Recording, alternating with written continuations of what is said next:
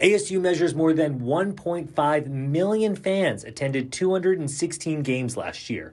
And the median Cactus League visitor attended 3 games and 4 nights in the Valley, spending $412 a day.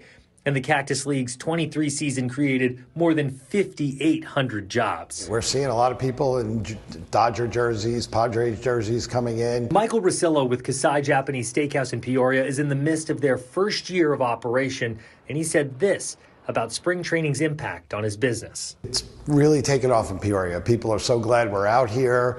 Numbers are way ahead of my projections. We're not even that far off from the Scottsdale location right now.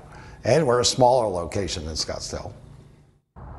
So we did end up also hearing from a Scottsdale restaurant as well, and they said that there's lots of Giants fans that are coming in, and they say that spring training games are integral to their success. Now, I do want to switch gears here because we have a few decent deals that we wanted to talk about here briefly. Glendale residents, you can get $7 lawn seats Sunday through Thursday with proof of residency. Out here in Peoria at the sports complex, any active retired police, fire, or EMTs, they can get 25% off all tickets for today's game. That's Brewers and Mariners. That starts at 1:10. So log on now if you were interested in doing that. Tomorrow at the same sports complex, it's called the Spring Breakout Game. The young prospects for the Padres and the Mariners, they'll be able to play. Tickets are $5 if you're looking to come to that game. And if you're okay with sitting on the lawn, you can also bring your dog for $5. And again, like I said before, it's not so much the tickets, it's the concessions as where they'll get you. Just take a look at my credit card statement. Yeah,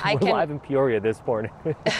Jordan, I can vouch for that. I went to a spring training game Monday, and it's like you just want the experience. I was up at that window, I'm like, I do need Cracker Jacks. I do need the beer. Yeah. I do need the hot dog. Like, you just full throttle it, so I get it.